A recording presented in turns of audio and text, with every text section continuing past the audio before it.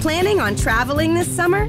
Make saving at the pump part of your plans with 2 times the fuel points from Harris Teeter. It's easy. Download your eVic coupon, and for every $1 you spend with your Vic card, you'll get 2 fuel points. That's up to $1 per gallon on quality fuel at participating BP and Harris Teeter fuel centers. Download your eVic coupon today and save money at the pump all summer long with eVic and Harris Teeter fuel points. These sounds are the sounds of lower emissions. That's because one day soon, engines like these could run on lower emission fuel. Renewable diesel derived from plants that's engineered to keep millions of tons of CO2 out of the air. At ExxonMobil, we're working to supply the energy the world needs today, while playing a leading role in the transportation sector's transition to a lower emission future. It's one of the ways we're advancing climate solutions. Learn more at exxonmobil.com/fuels. What up, y'all? One Sir Grove here. Just getting ready to go on tour with D-Hog, 495L4, Rap Group Alliance, D-Hog, 918 Boys, D-Hog, K-Dub, the homie Sin. That's right. And anyone else, man, who is down to ride. 495L4 Rap Group Alliance worldwide. So, what we got going on is that we are in preparation mode to go on tour. Like I said, D-Hog, K-Dub, the homie Sen, formerly known as Sen the Soul Stealer. No longer Sen the Soul Stealer, just Sen. S-E-N, Sierra Echo November, a.k.a. Senzilla, a.k.a. the Silverback Gorilla. So, D-Hog, K-Dub, Sen, yours truly, One Sir Grove, and any of the other homies that are free and available to go on tour to rock the mic. So we've been working on our stage performances, choreography. We've been getting it down to a science. When in our earlier years, a lot of us, we were, and I'm speaking for the 495L4 organization extended, because we've been part of something known as CA, which is the larger alliance. And, well, there are guys who started off rhyming with us on street corners and on porches, on the stoop, on stoops. I'm saying rhyming on stoops, porches, street corners, recess, the playground. Like when we were kids in ciphers on playgrounds, at recess, at school, on school grounds, play yards. So, kids, we were out on the playground. Some would call it the play yard. Out recess, and out on recess, and someone would be like, yo, you guys want to like bust some raps? And then someone else would be like, yeah, let's do that. And then someone else would be like, yo, are you guys like about to bust some raps? And we're like, yeah, we just said that. You heard? And he's like, word. And then somebody else would chime in like, oh man, y'all got a cipher going. And the next thing you know, there's a circle or a square, or whatever configuration geometrically, sacred geometry.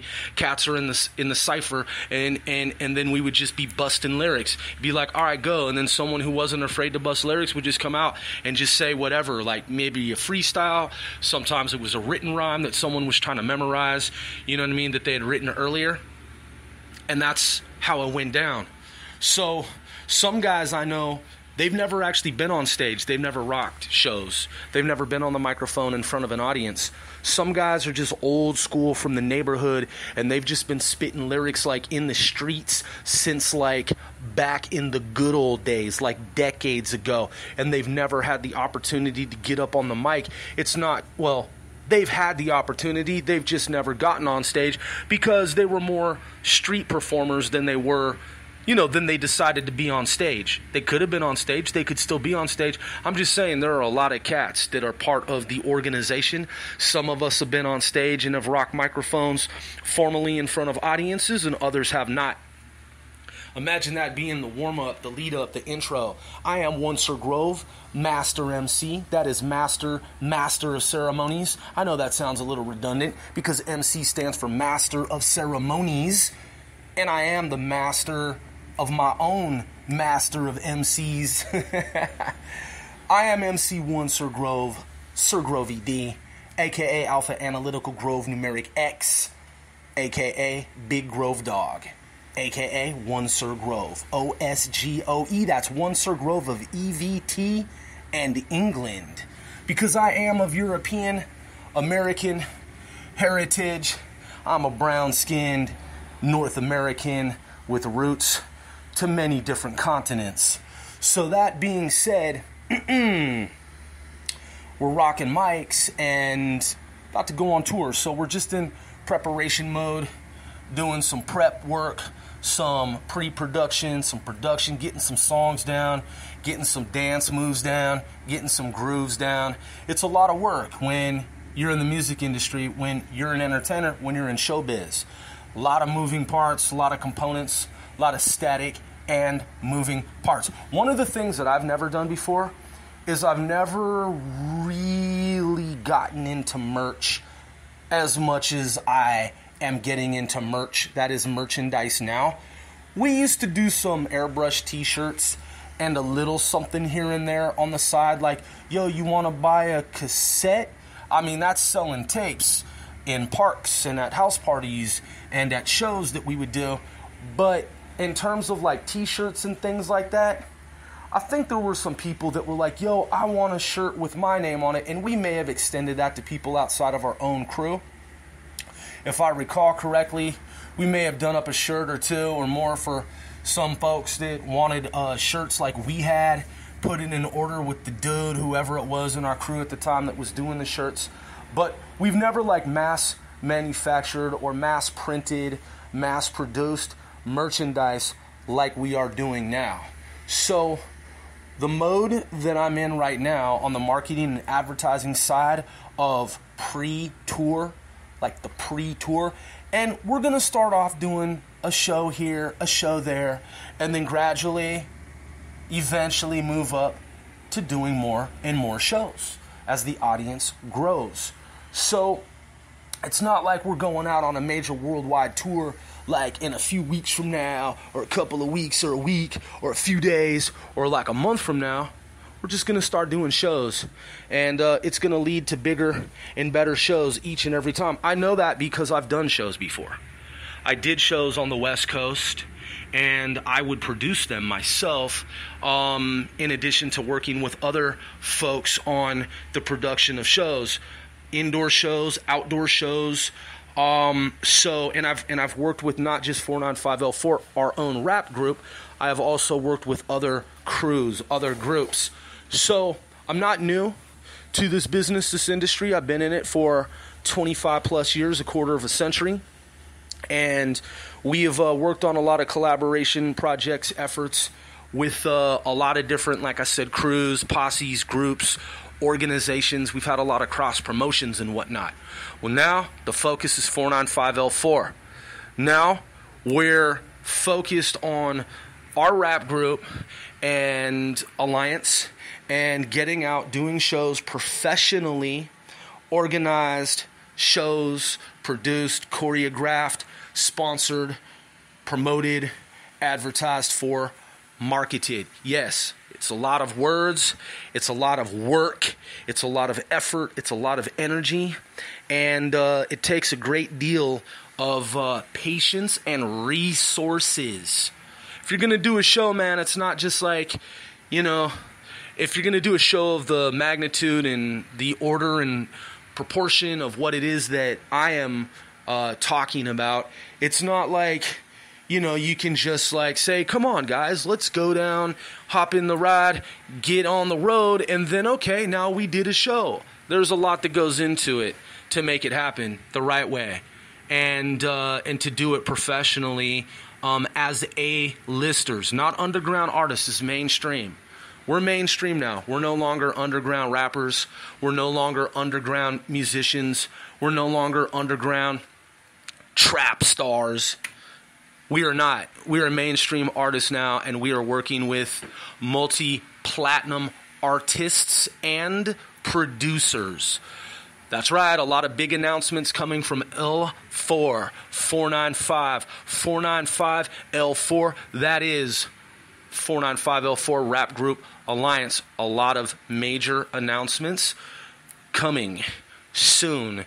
So, working on some you can put L4 first, you can put 495 first, it doesn't matter, it's the same organization. It's their lyrics. So, it's either or. I mean, they're both one and of the same.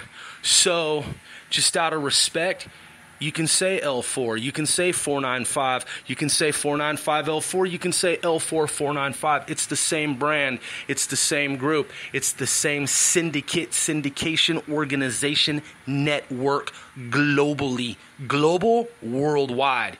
Like I said, there's a lot that goes into this, and in order to brand, you have to have it all down pat. You have to know the history. It's a saga, it's a legacy, it's a dynasty. It is a rap group empire, and it spans many decades, many generations. There are younger cats that came up in our neighborhood who always wanted to be part of the crew. And so they joined on in the ranks. Some were hangers-on, just kind of chilling, loosely affiliated. Some were a little bit more affiliated than others. By the way, my autobiography is in the works. It is being written. I am many chapters into it, and I will probably release it in parts. I will probably put out book 1, book 2, something along those lines, because why not? Why wait to write an entire book when I can put it out in chapters? I know some artists, some authors, some musicians with their own autobiographies, they would never do that. They would wait until they have the whole thing written. That's just not me, man. It's the 21st century. I can do a book 1, book 2, just to get something out there. I'm working on a lot of projects, man. If I want to put out chapters 1, 2, 3 and call it book 1, I can do that, and I will do that for fans who want to hear chapters 1, 2, 3 sooner than later. You know what I mean? Book 1, Autobiography, No Cliche by Rob Lee, a.k.a. One Sir Grove. I'm just saying, man, I'm working on tour production, tour advertising, marketing, tour promotions. So Doug Crawford is an artist who I personally signed a long time ago to AONN Records. I am no longer the owner of AONN Records. I transferred ownership to one of my business partners, Young Chili. That's C-H-I-L-E, like the country spelling, but not the country chili. C-H-I-L-E, Young Chili, because there was another dude whose name was spelled like Chili Willy, like C-H-I-L-L-Y. And so we're like, because Chili, my dude, Young Chili, whose name is spelled C-H-I-L-E, he also goes by Walking Winter. So the whole concept is like, you know, Walking Winter, chilled air, chili, right? But since somebody else already had Chili, C-H-I-L-L-Y, he was like, yo, just fuck it, just spell it differently, C-H-I-L-E, Young Chili. So it's always been Young Chili, and a.k.a. Walking Winter, a.k.a. High the Whole Way, a.k.a. YC1. So he's the owner of his own label, AONN Records. That's Access One, Network Northwest, for which he is now the owner of that division of AONN Records. I am the founder. Chili and I have worked together for multiple decades now. We, in the neighborhood of Riverside, Everett, Washington, came up in the game together with our multiple squads. That is his squad, my squad. We combine our teams. We combine my team being, well, his team being the blue team, my team being the red team. You always got to put the other team first, man, when you're, you know, talking respectfully.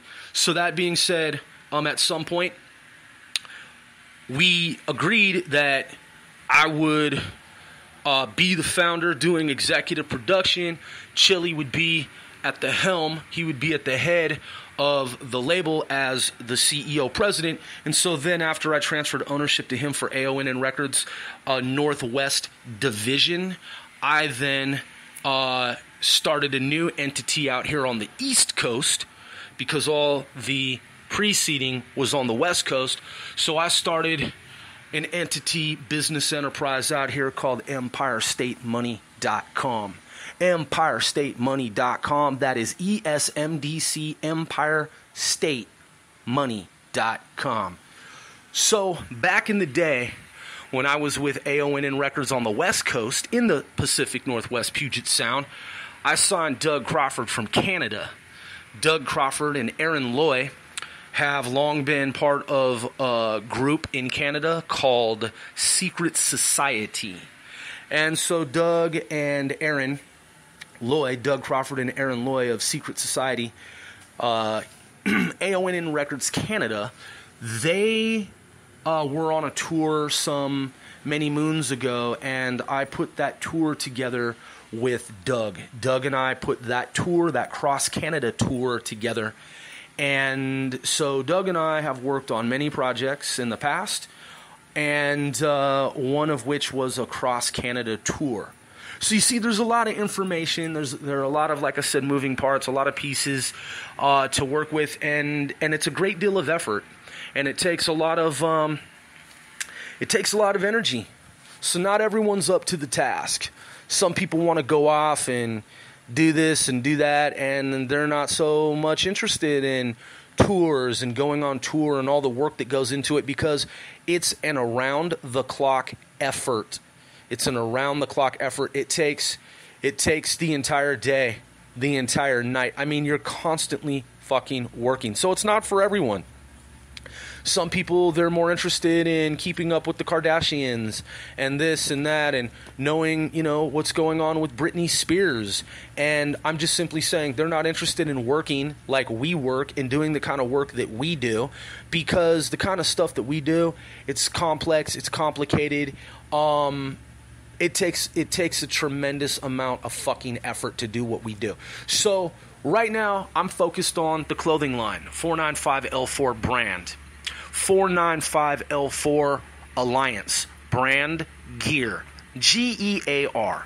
What does the GEAR stand for? Because it is an acronym. So it's Group Empire Alliance Wrap. That's Group Empire Alliance Wrap. I said GEAR, Group Empire Alliance Wrap. That is our clothing line. The larger parent company being empirestate.money.com, and then beneath that is Farther East World Clothing. That's FAR, Farther East World Clothing. Farther East World Clothing. So that's the clothing line.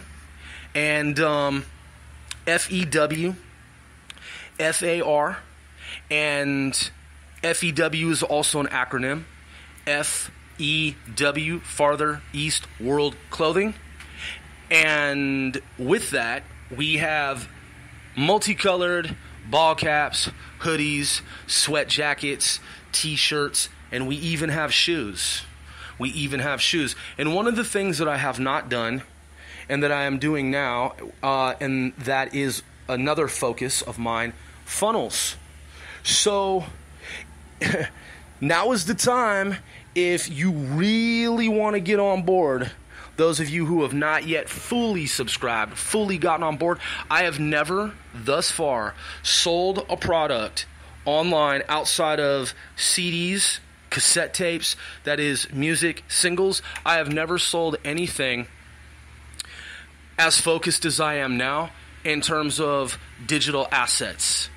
I have never gotten behind a product in the way that I'm now getting behind the funnels. Funnels. If you are not using funnels to market online, I cannot tell you what to do. I cannot give you business or legal advice.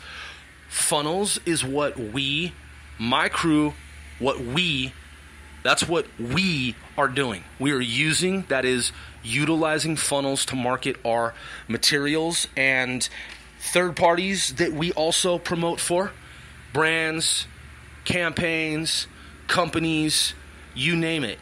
Hundreds of different companies, brands, organizations. empirestate.money.com promotes, advertises for, and markets Hundreds of companies rely on empirestate.money.com. And it would not be nice of us to make money, large sums of money, without paying it forward, giving some of it back to the community and helping out folks who want to be part of what we're part of.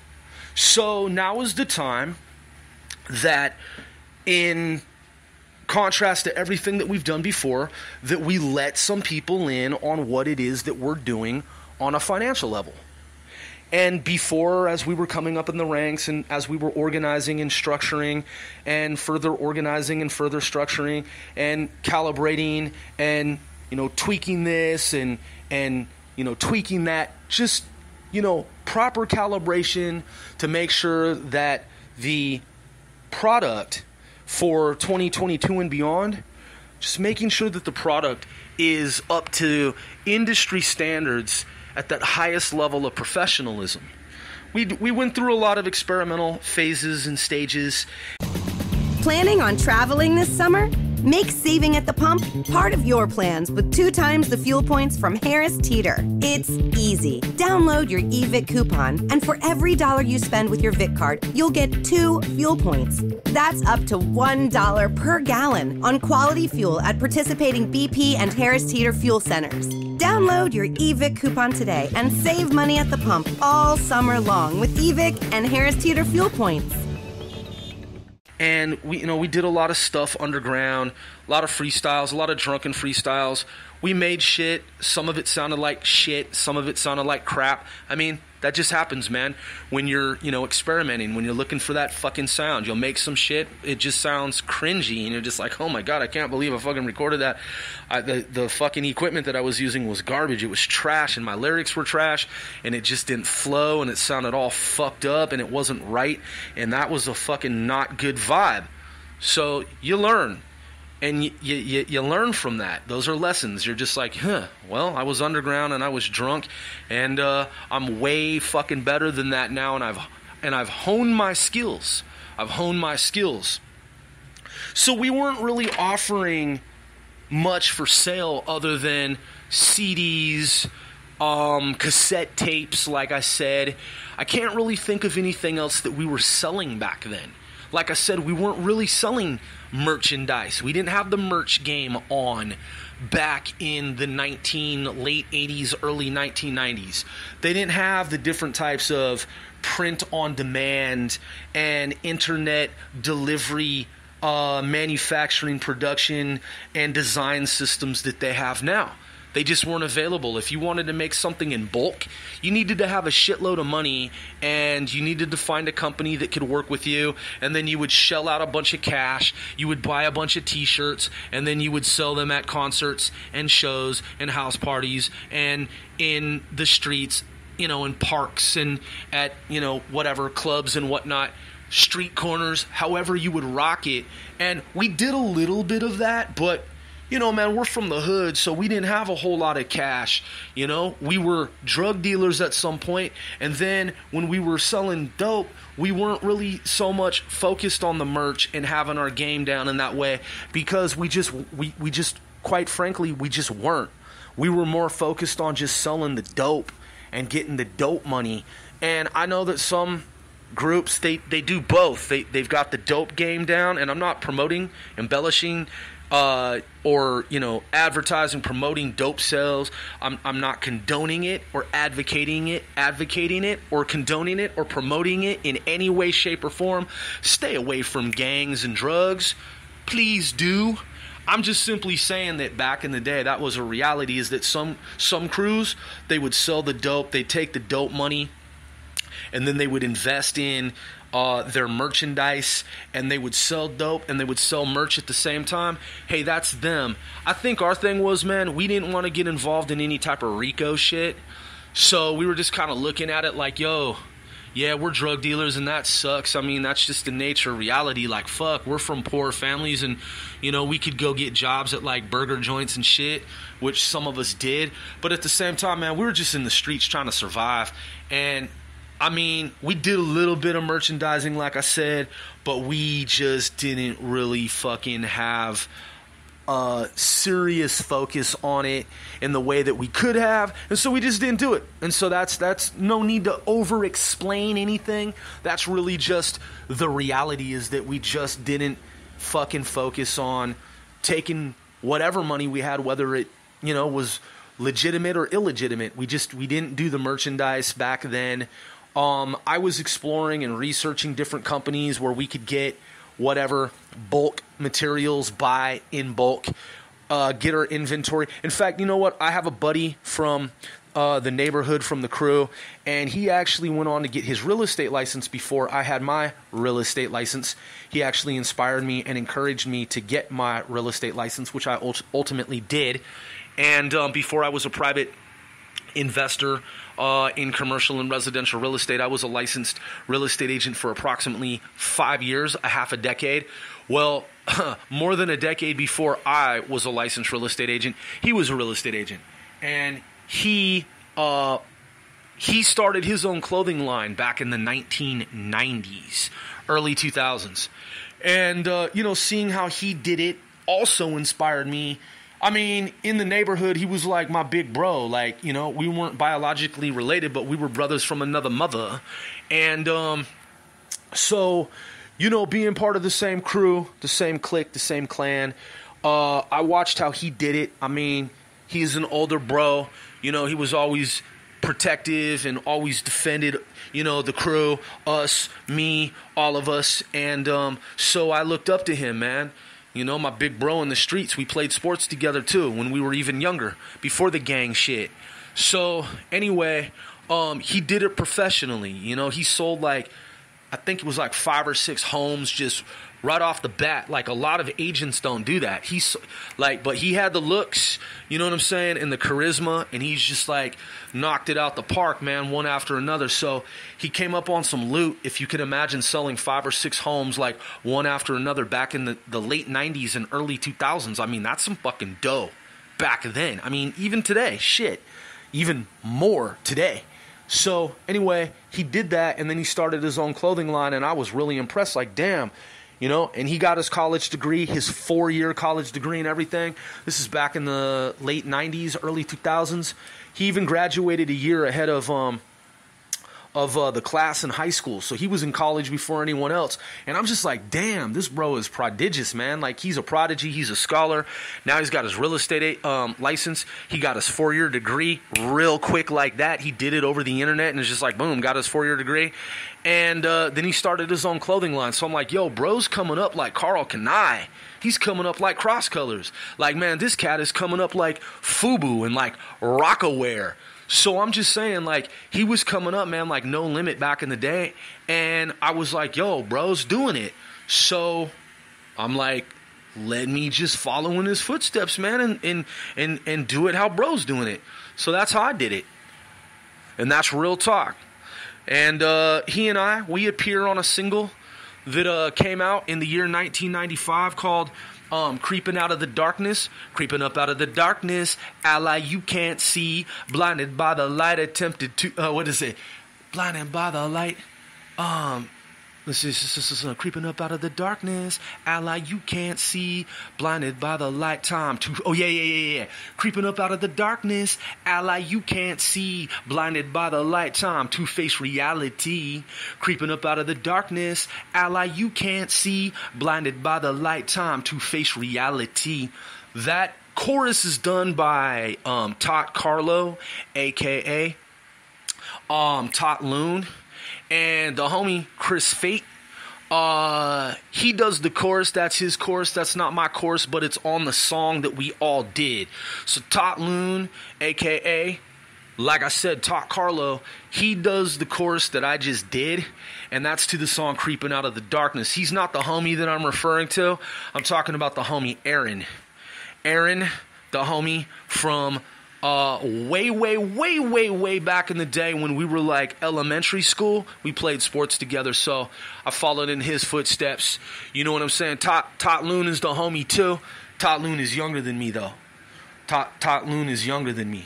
So, but I mean, we're all homies from the hood. We're all homies from the neighborhood, and I'm just saying that in terms of that era, 1995, the homie Aaron, he appears on the track Creeping Out of the Darkness, and it was because of his leadership that, you know what I'm saying, that's the path that I took, man, to the clothing line, because he inspired me to do that. So shout outs to Aaron, shout outs to Tot Loon, aka Tot Carlo.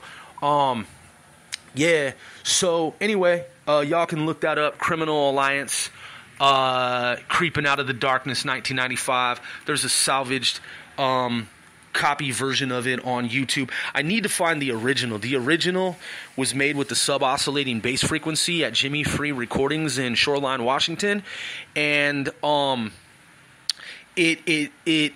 bass frequency, it's so deep, it booms, and it's like dangerous. It can like destroy speaker systems. That's how much it booms. I mean, it booms fucking tremendously. It's like, if you know DJ Magic Mike, many of you do not, because we're living in 2022, and DJ Magic Mike was a big name out on the streets in the music recording, hip-hop, urban music industry back in the 80s, 90s, if I have that timeline correct.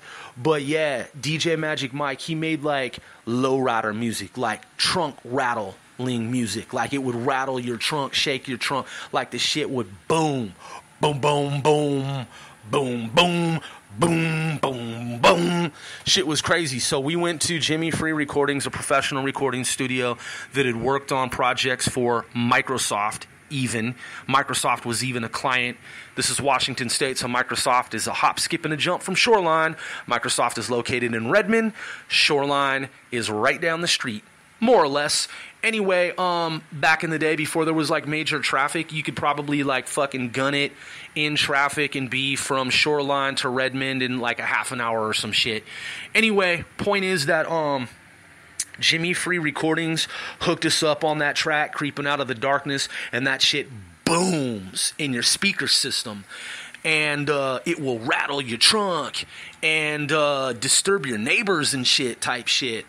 But unfortunately, that cassette tape was made in limited numbers and quantities, I should say. Rather, same shit, but quantities sounds a little bit more professional and specific.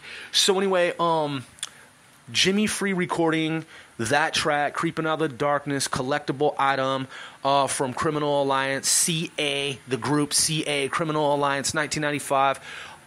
There may be a handful of copies out in the multiverse somewhere, and when I uploaded a copy to the internet, it was like at a time in history when it was like 486 desktop computers, and I had to go from like speaker to speaker.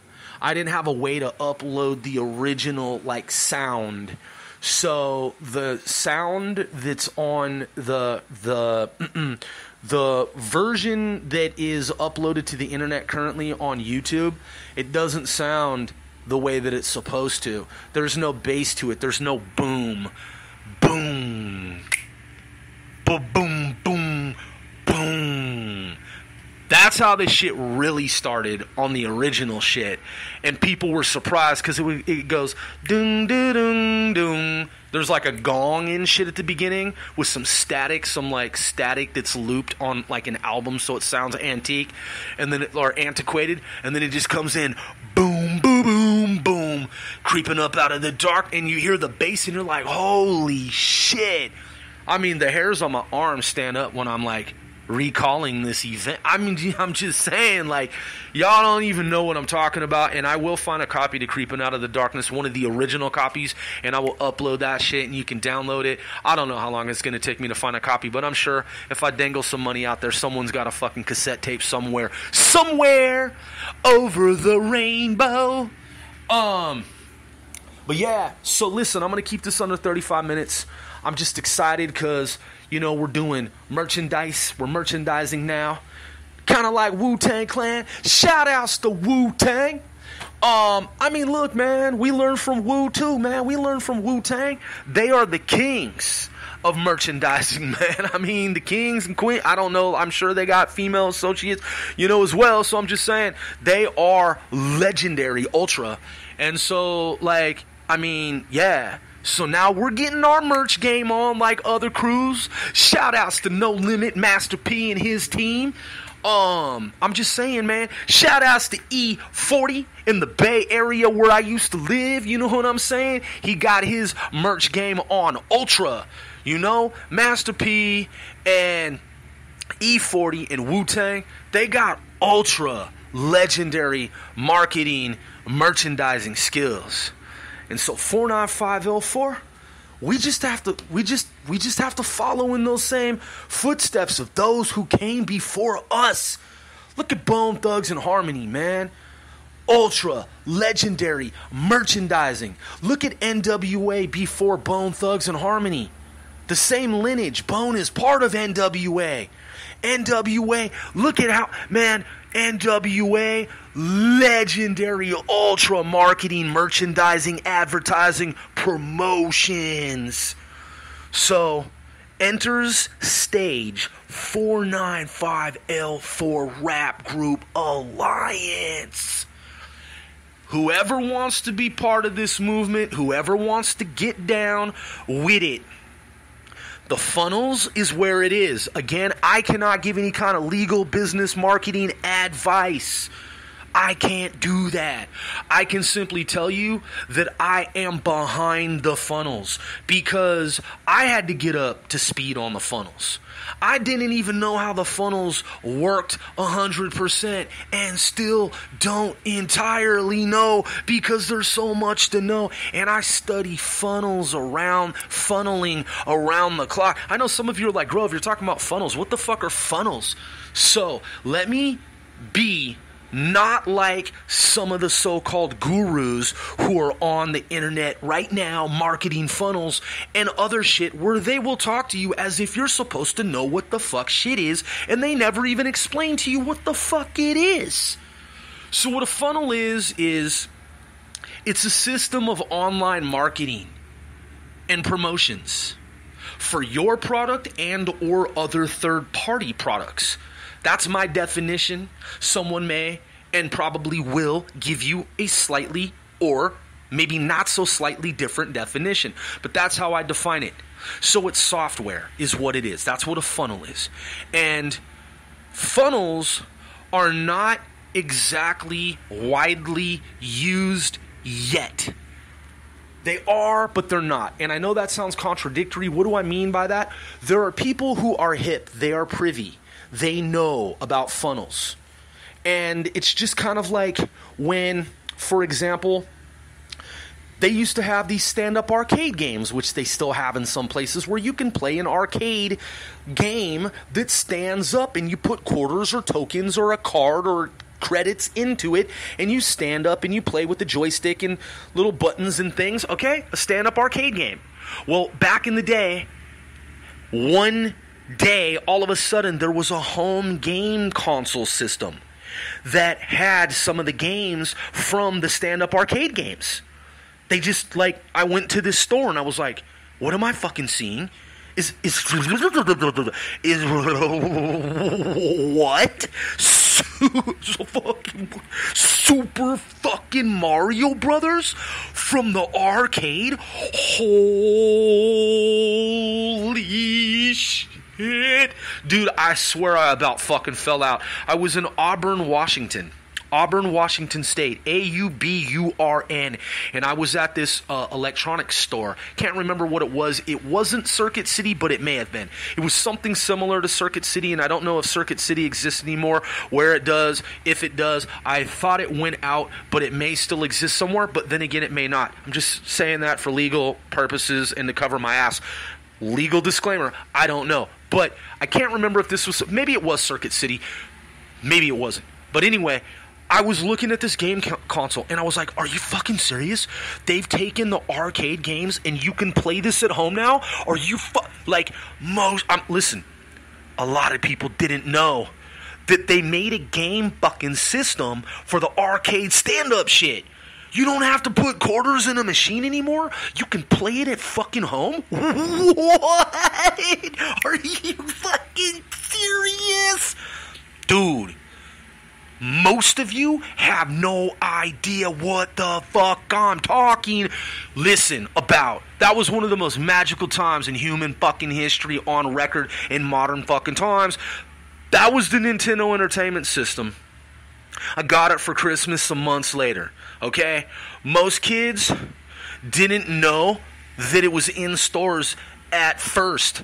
Like, because I would go to school and I'm like, yo, bro, you know that there's a system you can buy? They're like, what do you mean? And I'm like, you know the fucking video games that we play out like every day, the arcade shit? I was in Auburn, okay, because then I'm back in Everett. I'm back, Auburn and Everett, they're kind of a distance from each other. So, like, like, Auburn is south of Seattle. And Seattle is 26 miles, like 30 miles south of Everett. So 30 miles and then some more miles, it's a distance, it's far. So anyway, my mother was visiting one of her boyfriends, or her, she had one boyfriend at the time. She was visiting her boyfriend that she'd been in the military with in the same unit, and he lived in Auburn. He owns apartments and shit. They're not together anymore. But the point is that they were together for like 10 years, and anyway, he would come up to our place in Everett, and then alternatively, we would go to Auburn, where he lived. I believe that Sir Mix-a-Lot at some point lived in Auburn. I don't know if he still does, but I know that he has in the past. So anyway, rapper Sir Mix-a-Lot. So anyway, way back in the 1980s, we're in Auburn, and we go to this store, and I see this, and then I'm like mind blown, and I'm like playing the game in the store, and then I go back to school, and this is going to exceed 40 minutes. Sorry, I got excited about retro gaming. This is a St. Jude moment. Ashton was a high-level athlete, and in an instant, your world flips. And your healthy 5-year-old competitive cheerleader has a brain tumor. And the physician was like, your best option is St. Jude. Receiving treatment that was life-saving for our child, and knowing that that treatment would be of no cost to us, was a huge weight lifted. Learn more at stjude.org. A fever spiking in the middle of the night? A sudden shortness of breath? A misstep off the porch? Emergencies can happen when you least expect it. Tyson's Emergency is now open and conveniently located near the Leesburg Pike and Shanebridge Road intersection. Our highly skilled team of emergency experts are ready to care for you and your family 24/7. When emergencies hit close to home, we're just as close. Learn more at tysonsemergency.com. I know you're like, how does this relate to 495L4 and merchandising, marketing, advertising, promotions, growth, and like going on tour and like clothing and like merchandise and like fashion and apparel? Come on, Grove, get to the point. Well, I am. Okay, so calm fucking down. Sorry that this exceeds 40 minutes. When I said it wouldn't, I apologize. So anyway, like I said, there's a lot of information. Now, if I had typed this as part of a book, okay, you know how fucking long it would have taken me to type this shit? Like weeks, okay? So that's why I use podcast. So any fucking who, because this shit is many books. Y'all are getting books worth of information, okay? Books for basically almost free. So I know there's some advertisements that come on, you know what I'm saying? Because this is like advertisement supported, and I get that. Shout outs to our advertisers, sponsors, promoters. So anyway, future endorsers, people with deep pockets, philanthropists, folks like the late Jerry Heller. I'm just saying shout outs, R.I.P. Jerry Heller. So, and I mean that sincerely. So I go back to Everett, and I'm telling my friends, I'm like, yo, you're never going to fucking believe. And they're like, what are you saying? And I'm like, yes, there's a game. And they're like, well, where do we buy it? And I was like, I saw it at the store in fucking, I was a kid. I was like 12 years old or some shit. I'm like, I saw it at a store in Auburn. They're like, well, what store? And I'm like, I think it was called something, but you can buy. And they're like, so anyway, listen. Some weeks later, boom. Did y'all hear that finger, the thumb and finger, like what is that, my middle finger, thumb, like the snap? Just like that. A few weeks later, just like that. The game system pops up at the Everett Mall, and kids go bonkers. fucking bananas because you could then play it at the Everett Mall. What?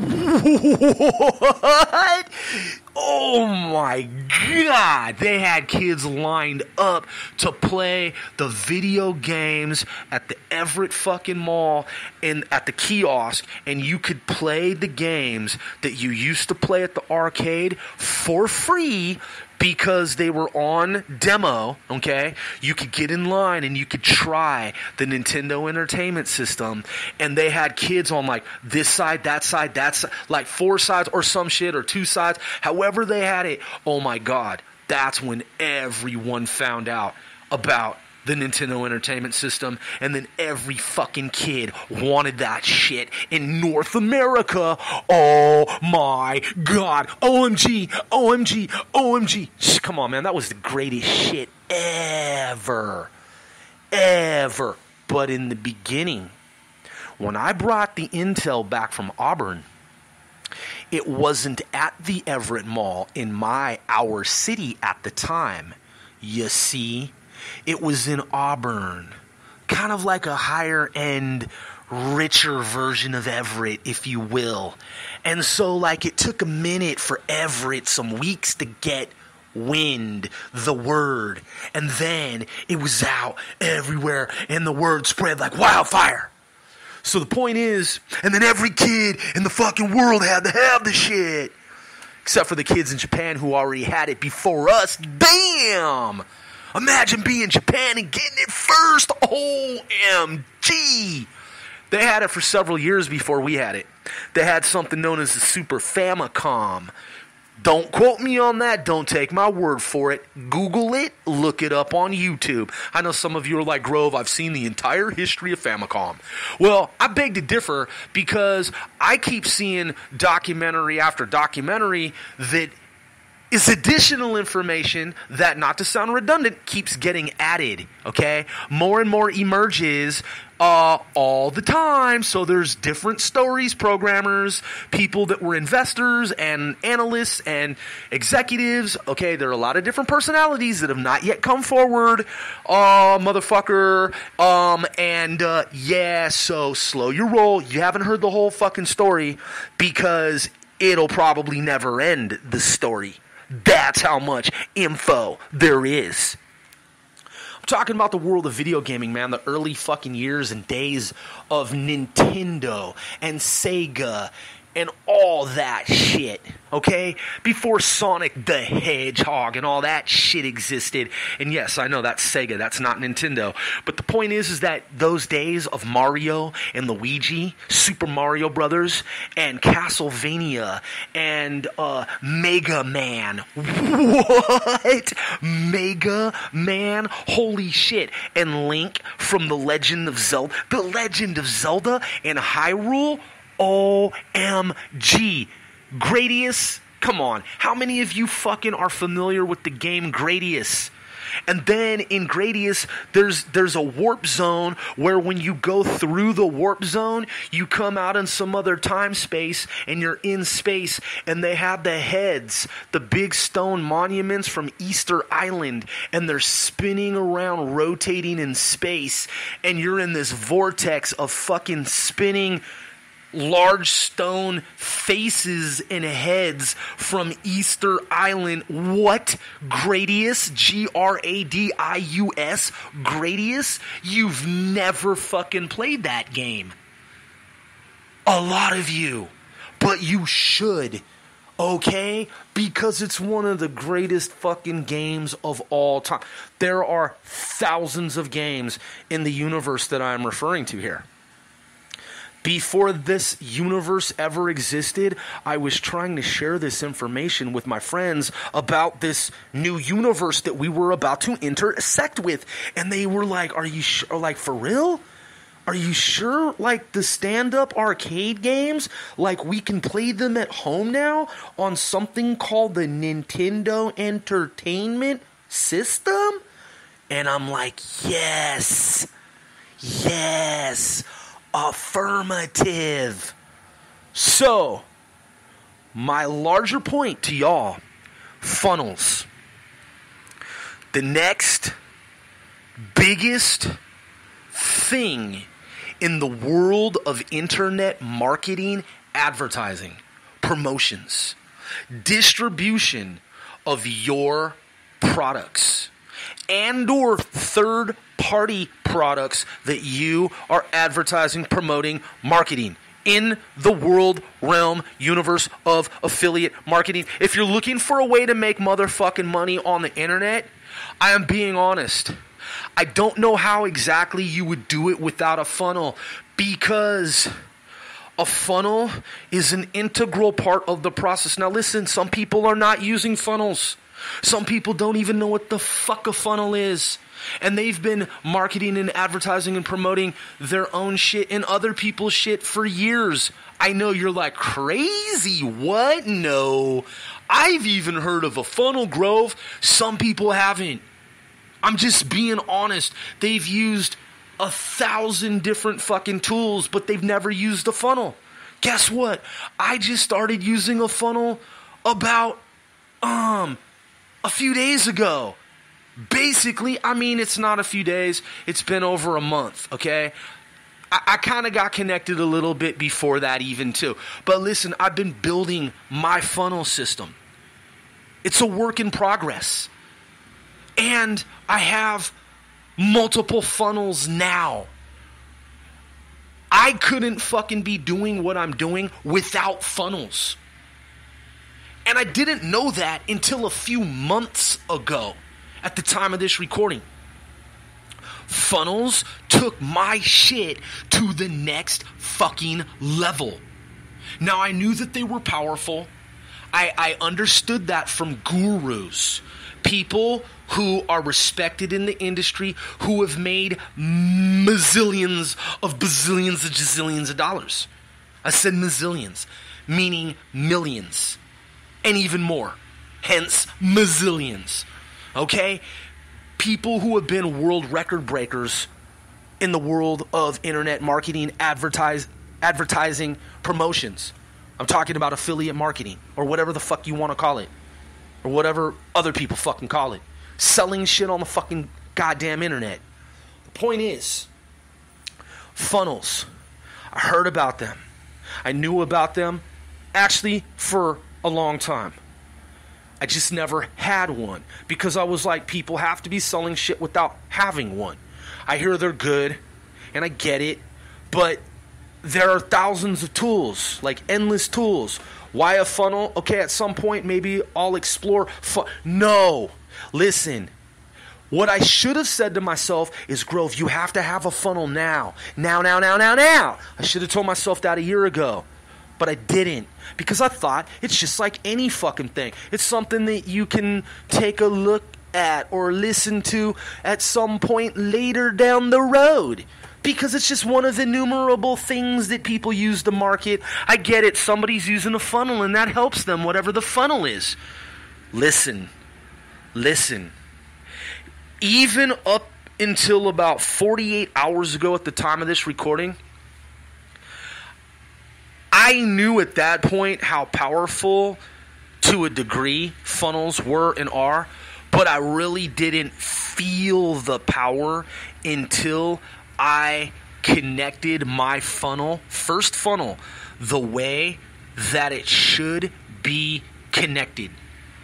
It wasn't fully established. I didn't fully establish a funnel until about 48 going on 72 hours ago. And when I did, I was like, holy fucking shit. Seriously. I was like, damn. OMG. I know you're like, Grove, are you fucking Yes. Yes, I am fucking that serious. Okay? Yes, I am. Because what it fucking does, I know you're like, you haven't even told us. You said that you explain shit and the gurus don't. I'm not saying they all don't. I'm saying a lot of them don't. It automates your shit is what it does. It puts your shit on auto fucking pilot. You have to build it like you build any network. You have to do shit to it. Like, for me, it was complex and complicated. It was not fucking easy, okay? That's something I want for y'all to know. Some people are super smart, and they just get it, just zip, zip, zip like that. Boom, now they got a funnel.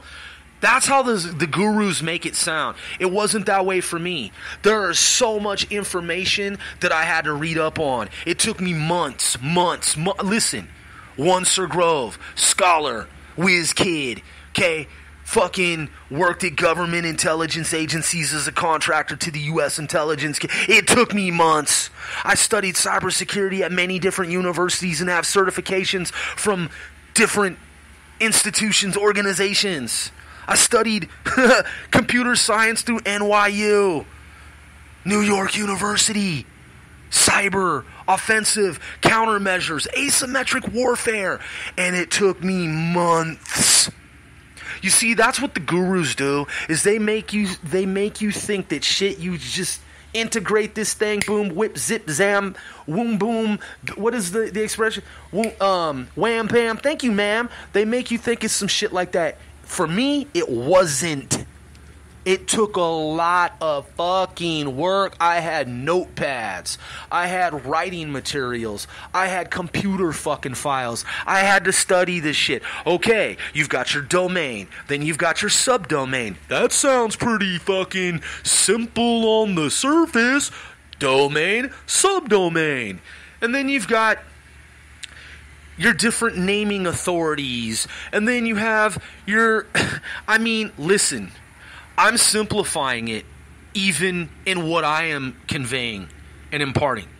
Some people will go and they'll connect a funnel and they'll do whatever they think that they're doing. In my view, in order to do it properly, there's an entire art and science behind it. And I understand now what funnels do. The power of funnels and what they can do to change the game for us. Okay? There is someone who's an online marketer on one hand, online affiliate marketer on one hand. Okay? That's what that person does. They do affiliate marketing. If they're not using a funnel, they're in a different category. Okay? If they're not using the power of funnels, they're on some other shit that I don't even know or understand. They might be making hundreds of thousands, millions of dollars, whatever money they're making. If they're not using a funnel, I don't even understand what they're doing. In contrast to this other category, this other hand over here, of how could you not be doing it without a funnel? And I know you're thinking to yourself, well, Grove, you just said they're making hundreds of thousands and millions of dollars. Isn't that good enough? But what if it could be 100 fucking times that? Why wouldn't you be using a Why wouldn't you automate your system? And some people say that they've automated their systems. They're like, make money on autopilot. What does that really fucking mean to them? Autopilot to me is true autopilot, where you plug in the data, you build the shit, you're the engineer, you're the mechanic, you're the scientist. You build the motherfucking thing from ground up, just like you build a stealth bomber.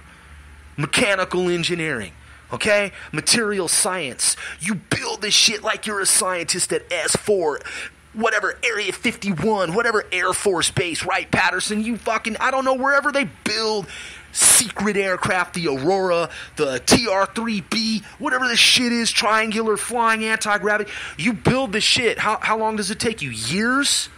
You build it, and they will come, and it's not he will come, okay? That's the Mandela effect. There is no you build it and he will come. That doesn't make any sense.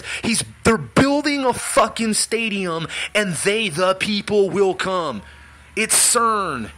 Okay, it's residual quantum fucking distorted reality that it now says you build it and he will come. Which makes no sense. It's irrational. It's supposed to say like it used to say when the movie fucking first came out, and what millions of us remember, build it and they will come. Build it and they will come. Okay? Get it? Roger that? Copy that. Understood. We have learned in and from the future that time is not static. Time is malleable, in other words, changeable, and time is, as Hugh Everett III decoded, and Einstein and Rosenberg, Rosen bridge or whatever it is in quantum electrodynamic, Rosenstein. I don't know. The Einstein-Rosen bridge is what the fuck I'm saying. I know you're like, well, who are they, Grove? Like, you got Einstein down. Who's Rosen? Well, let's look it up together because it's important to know. If you're going to build a funnel and you're going to know that time is nonlinear and that it's malleable and it's not static, and you're going to know what Einstein knew and what his counterpart knew. I don't know that they were counterparts, but their ideas came together and coalesced and gelled. And what Hugh Everett III knew, that time is nonlinear, these are important things to know. So let's look them up. Let's look them up together. Okay, here we go. Come on, computer. CERN and D-Wave are changing the fabric of our reality around us. So let's look at the fundamentals here. Let's go. Einstein-Rosen bridge. So now it says super rich. I didn't say super rich. Let's try it again, motherfucking computer. You want to play games, AI? We can play them all day. Einstein-Rosen bridge. There we go. Okay. So Einstein and Rosen. Okay. Well, who was Rosen? We know who Einstein was. Who the fuck was Rosen? Okay, we're talking about a wormhole. Nathan Rosen. Says right here, space.com used the theory of general relativity to elaborate on the idea, proposing the existence of what? A wormhole? Okay, so Nathan Rosen, right, was, according to Wikipedia, not that Wikipedia is a scholarly source of information, but it pops right up. So for the sake of brevity, according to Wikipedia, quote, Nathan Rosen was an American-Israeli physicist noted for his study on the structure of the hydrogen atom and his work with Albert Einstein. Albert Einstein. So they were colleagues. And Boris Podolsky on entangled wave functions and the EPR paradox. The Einstein-Rosen bridge, later named the wormhole, was a theory of Nathan Rosen. So we know that wormholes are used to traverse time. We know that time is nonlinear. Hugh Everett III also decoded this information. Hugh Everett III and Nathan Rosen and Albert Einstein and us. We have confirmed that time is non-linear. Non-linear.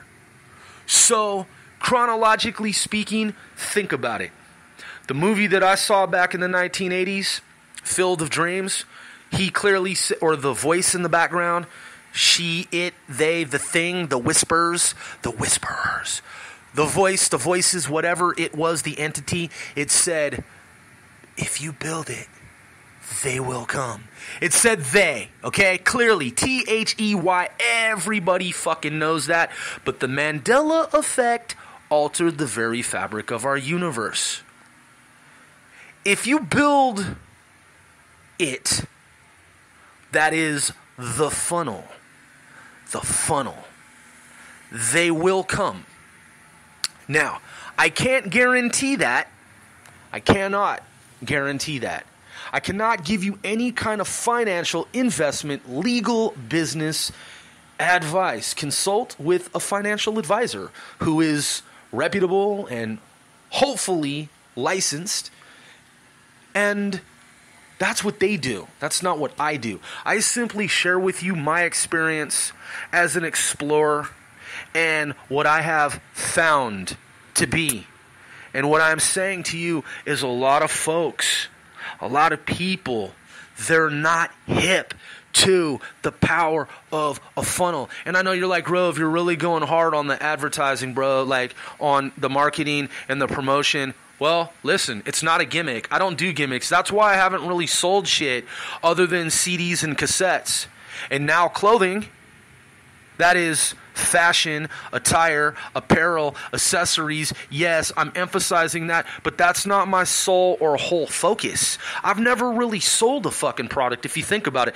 Notice how I've never asked anyone to subscribe to anything. I've never said, hey, dude, subscribe. Hey, smash that bell. You know, I've talked about how I hate that shit. Some people do it. They do it. It works for them. I never knock their game, their hustle. I'm not doing that shit. I am saying, listen, it's not like I was looking for a product to get behind, to market, or to sell. I didn't know that I would be marketing funnels. I didn't know. I didn't know. It just kind of fell into my lap like, oh shit, this is real as fuck. The funnel shit kept coming back. You know, like in dreams, how people say they won the lottery because they saw some numbers in their dreams and shit? Many people have said this, and it's real. It's a real phenomenon. Listen, the funnels are for real. I have seen them in my dreams, and I saw them, and they kept calling me, and they kept saying, Grove, we are the funnels. And we are what you need to expand this 495L4 empire out into the multiverse for aerospace defense. Ultimately, Grove, funnels. We are the funnels. Grove, connect, intersect. And I know that sounds stupid. I know it sounds outlandish, and I know it sounds far-fetched. And no, for the record, there was no voice that actually said that. But in the abstract sense of it all, that is what was being said. That is what was being suggested and implied. I inferred and deduced that, and sure enough, the information have been corroborated. Listen, you want to hear something even fucking crazier in this book? Because these are all books. Just think of this podcast as an audible, because it basically is. These are many books that I have written. I could have typed them, but why spend the fucking time to do that? It's the same as if you write a book, you type it, and then after you write a book and you type it, then you do the audio version of it. Well, here's the audio version of the books that I've written, if you will, so to speak. Pun not intended. So, I am literally trying to help you folks who are interested in doing something new, bigger than what you have been. I cannot guarantee your success. I cannot say to you that if you buy, invest in, purchase a funnel, you are going to be rich beyond belief and beyond imagination.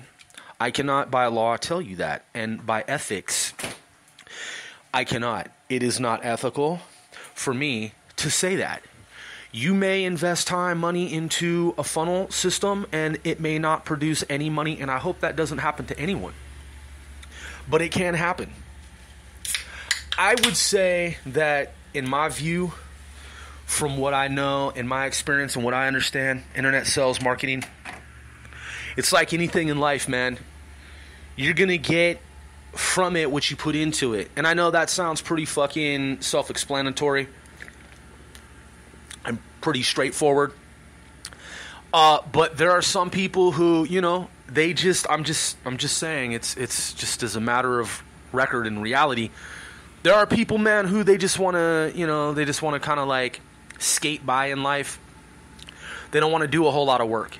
Some are more honest about that than others. But there are people who are fucking lazy, man, and they just expect to get rich quick, and they're looking for schemes. Well, funnels are not schemes. Funnels are jobs. You have to work. You have to do the work. You have to put, yes, it's a fucking job like anything else. How many hours are you going to sit in front of the computer and work on your funnel? I don't know. Every situation's different for everyone. How long have I been sitting in front of the computer? 16 fucking hours a day for the past years.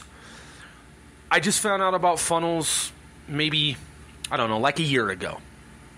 I only purchased into, invested into, bought into funnels and the funnel system and started designing my own funnels About a month ago. I actually almost deleted my funnels. Not intentionally, but also not entirely accidentally. At some point I was like, I kind of started to back out of it. Like, do I really need this? Like, can I, because I'm a frugal person, I was like, do I really need this right now? Let me just make this money and then, you know, from what I've invested in other areas, and then I'll just circle back the funnels. But the funnels kept calling me. They're like, Grove, you can't do that. You need us. And I was like, but I can make money in these other areas. And they're like, right, but you need us, Grove. Trust. Just trust, Grove. So I actually went back and reactivated my funnels that I had started to work on. And I immediately realized my folly in having even considered for a moment that I would postpone my work on developing my funnels. I was like, how could I ever thought for a microsecond that I would not continue my development of my funnel system? I should have been working on this long ago and focused on this. Listen, there's a lot to know. Now, people have figured it out on their own. People have made tons of money doing it. And some people have not made so much money. Some people have never made any money because they just haven't. What are the reasons why they haven't? I don't know those individuals. What I can say to you is this. What I can confidently share with you, that is in part, is that if you want to develop your own funnels, create your own funnels, if you want to create your own funnels, develop your own funnels to scale up your business, to scale your business, to sell products on the internet, products, services, products, whatever the fuck it is that you want to sell on the internet, if you are not using a funnel yet, there are no gimmicks with me. If you want to join my team, I will give you the links. You can get your funnels, acquire them, pay for them, just like you would pay for anything else in life. And if you want to see how I'm doing it, well, then you can connect with me, and we're teamed up in that way. It's fucking simple. I'm not asking you to subscribe, but if you want to subscribe, naturally, there's always been that option. I'm talking about particularly regarding funnels. If you want to see how I'm using funnels to market, to promote hundreds of brands, hundreds of campaigns, hundreds of companies, I said hundreds, I use funnels to do that. And I just started, so I'm a little bit more advanced than someone who hasn't started. And I learned from some of the world's best. Now, does that make me the best? I'm not saying that it does. I could have learned from the worst. I could have learned from somewhere in between. I paid the money to learn from the best. I actually invested a lot of money, over hundreds of thousands of dollars over the years, to even get to funnels, to even get to the concept in nonlinear space-time of funnels. Funnels will automate your business if you do it correctly. It will fully automate your business if you do it properly. That is one of the ideas behind having a funnel, is that the funnel kind of, sort of, depending on the funnel that you're using, and again, it depends on the kind of software, the funnel that you're using, depending on the company that you're going through for software, it will either automate your business or semi-automate your business. What I mean by semi-automate is that you can't just kick back and just the money pours in and then you never do anything else ever again, and then for the rest of your life your system's just sending you money indefinitely. You have to continue to put work into the system. That's called semi-automation. It's being semi-autonomous. It's a semi-autonomous system. It's not fully automated.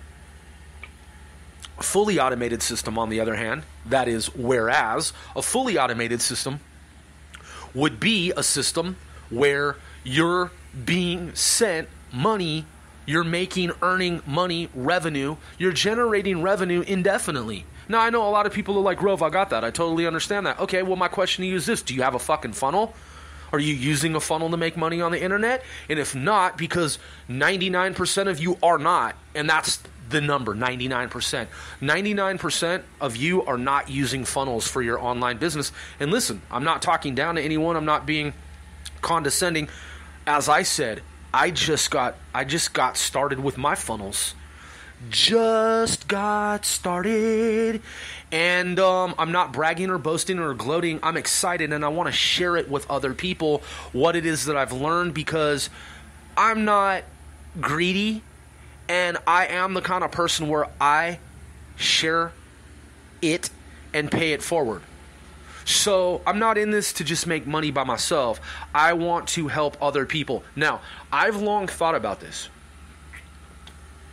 I'm like, I could just do this shit and just make this fucking money by myself, become fucking ultra wealthy, superstar, music mogul, record executive, music executive, producer, executive music producer, record company, multimedia software technology company, research and development, aerospace development company, fucking rich, mega ultra mega fucking rich. I could do that by myself and just be like basically a hermit and basically be like Buddha, monastic, I could become a monk. I could just do this shit and be a penny pincher and fucking never give any money to anyone or help anyone or do anything for anyone ever. And I could be a fucking asshole, but that's not in my nature. I'm not that kind of person, man. I've never been that kind of fucking person. I'm a team player. So, am I selling people a gimmick?